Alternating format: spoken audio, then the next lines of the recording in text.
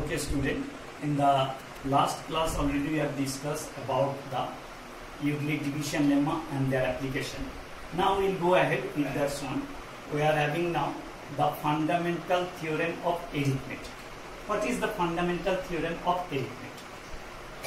Every composite number uniquely expressed as the product of its primes or prime factors irrespective of their order. Means suppose you are having the 12, a composite number. You know that composite number which will have the more than two factor, one and the number itself. So 12 can be expressed as the 2 into 2 into 3 or 3 into 2 into 2 in any order. Means 2 square into 3. That is the prime factors only 2 and 3 or 2, 2 and 1, 3. So this known factor or this theorem is known as the fundamental theorem of arithmetic.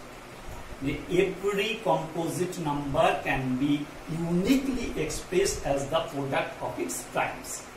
Now using this prime factorization or the fundamental theorem of arithmetic, easily we can find out the HCF and LCM of two numbers. What is the HCF, highest common factor of two numbers? That can be expressed or written as the product of the common factors or common prime factors with their least power. Again I am saying that HCF is the product of the common prime factor with the least power, and LCM is the product of the factors, maybe common or may not be, product of the factors with their highest power.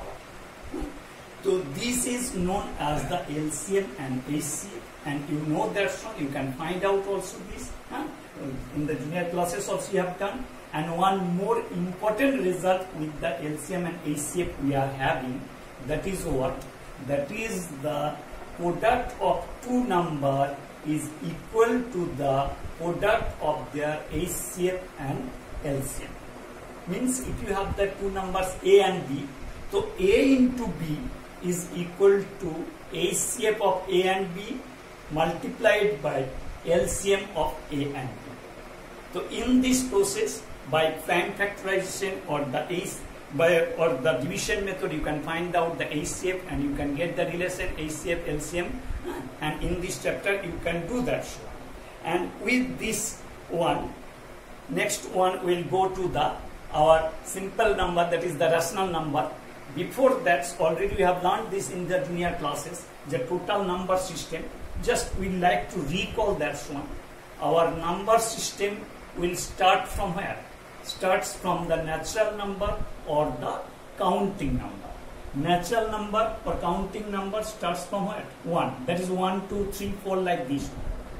And with this natural number, if we include 0, then it becomes the whole number. The whole number starts from 0, that is 0, 1, 2, so on.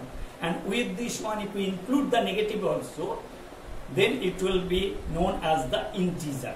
That is 0, 1, 2, 3, 4, so on. Again minus 1, minus 2, minus 3, so on. All these are known as the integers. And then after the integer, if we include the fractional part also, then it will be known as the rational number. So rational number we can define also the number which can be expressed in the form of P by Q, where P and Q are the integers and Q not equal to 0, and the number which is present in real but not be expressed in the rational form, that's like the P by Q form, then it will be known as the irrational number. Here we will discuss rational and irrational. This rational and irrational, including this one, the total number system is known as the real number. Now, rational numbers, if you want to express in the decimal form or decimal point of view, rational number, if we divide them, it can be expressed in two forms. One is the terminating decimal, another one is the non-terminating and repeating decimal. Terminating decimal means P by Q form. From there, if you want to decide which one will be the terminating decimal, without actual division also we can find out that one. Find the prime factor of the Q if q, that is the denominator, can be expressed in the form of 2 to the power m into 5 to the power n, where m and n are the whole number, means denominator will have 2 and 5 are the prime factors, maybe both or only one. That is, suppose 1 by 8, 2q, that is only 2 is the prime factor. That is also a terminating decimal. Or if you have the 1 by 5, that is also terminating decimal. Or if you have the, suppose 3 by 10 or 3 by 20, that is also, if you divide, you will get the terminating, because it will have 3 by 20 means 2 into 2 into 5, 2 and 5 only, that's why. Other than 2 and 5, if you have any other prime factor in its simplest form in the denominator, then that number, that rational number, will be the repeating decimal or non-terminating decimal. Just suppose you are having 1 by 3, simple one. Then if you divide, then you will get 0.3331 or 0.3 recurring. So this form you can get. So just after seeing the number also, we can get that is the rational form, which form it will be. And the number which cannot be expressed in this form, that is p by q, in its simplest form, then that is known as the irrational number. Just for example, root 2, we can say root 2 by 1. But root 2, its value between 1 and 2. So root 2 is not the integer. So root 2 is not the rational number. So that root pi, that is also not the rational number. Someone can say pi is equal to 22 by 7. But remember, pi is not equal to 22 by 7. Its pi is not having exact any particular value. Its nearest, closest value is equal to 22 by 7. So 22 by 7 is the rational number, but pi is not the rational number.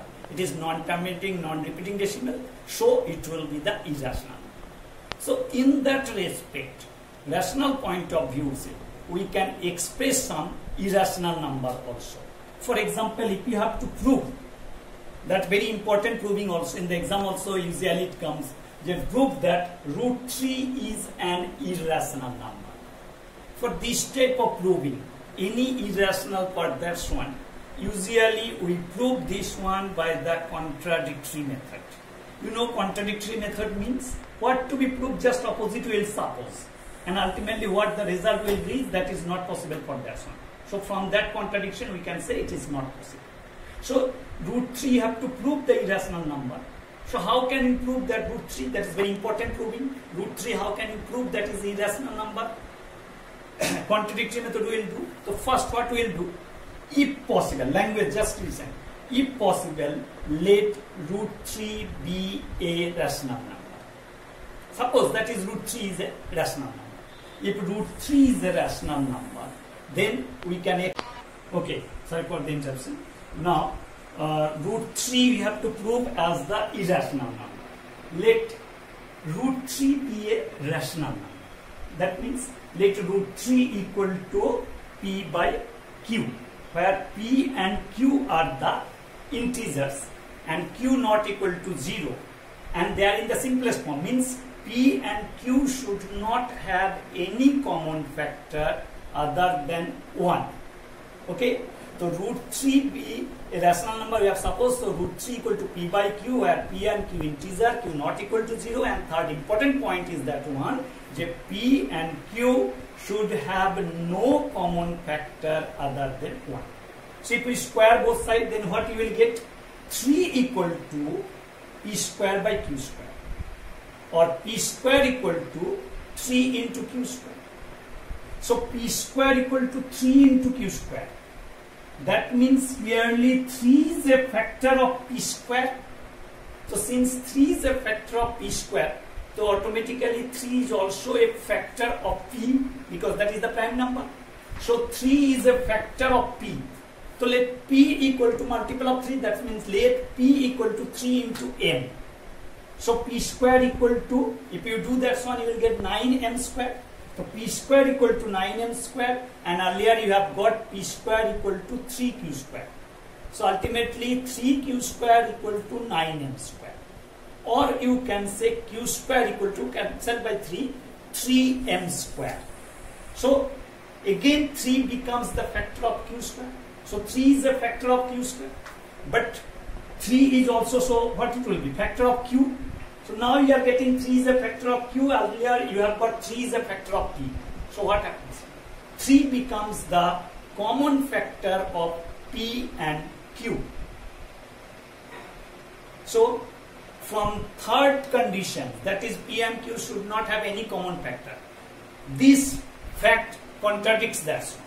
So from this contradiction we can say that our assumption was wrong. What we have assumed? That root 3 is a rational number. That is wrong. So what is proved?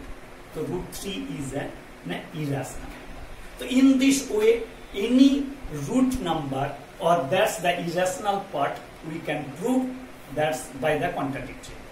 So you will follow this one, all these things, and with this I'll give you one assignment. You will practice that one, and after opening the school you must submit that one. Thank you.